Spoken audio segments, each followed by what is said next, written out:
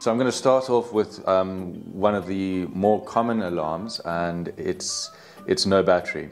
And this inverter is always looking for the battery, and it needs the battery to do its job properly. And there's two interfaces between the battery and the inverter, one being the power cables and the other being the CAN communications. One of my other videos have highlighted some of the issues you can get with CAN communications and how to troubleshoot it.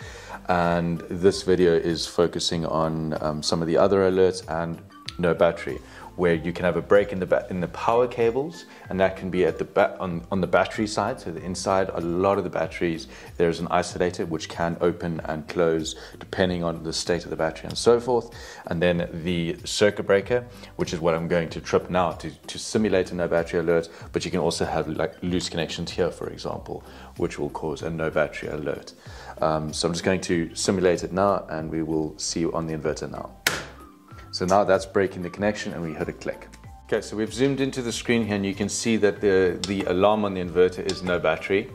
The other way to check a no battery alert is to go to the information screen. So you press enter to open information, the menu, go to information, the top one, and that there is the battery voltage according to the inverter. So it's being measured here, and it's the battery voltage here.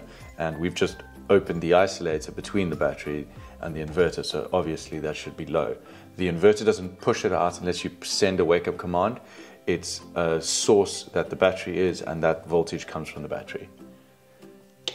And then here you've got the BMS information screen, which is recording that voltage, but we've got that break in connection, so it's another thing that you can work out if the BMS is alive or it's a breaker. So that's a small little hint that you can use to troubleshoot that. Turning the isolator back on, you'll see that the voltage immediately comes back up, and that no battery alert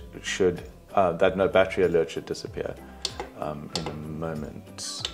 It might take a little bit of time, device waiting, but that will clear.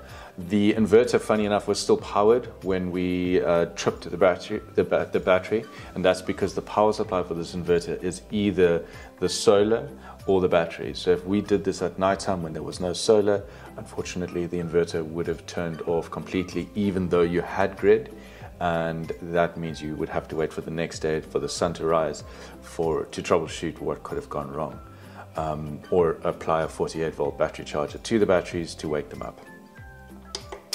Some of the other alerts you can get on these systems is a battery name fail.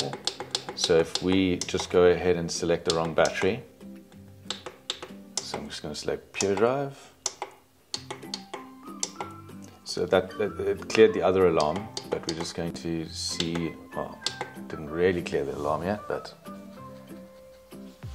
there we go, battery name fail. So this is a different alarm, and it's just because we force a compatibility, and your warranty on the device is void if you put the wrong battery on the system. So this is bad practice, but I'm just demonstrating. Effectively, we've got checks in place to make sure that you do use the right batteries that are on the compatibility list, that are compatible with us and in our choice of battery selection. So if I go back to battery select, and I go to what this battery is, then it will get rid of that alarm. There we go, no more battery name fail. So now it's back into operation, no battery and no battery name fail.